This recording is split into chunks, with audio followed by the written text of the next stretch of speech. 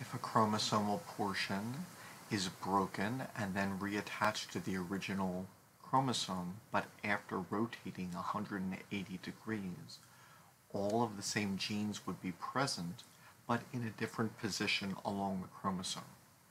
This could both affect gene activity, since some regions of the chromosome may be more active than others, and also it would affect gamete formation, because crossing over between chromosomes which have suffered inversions can lead to non-functional gametes.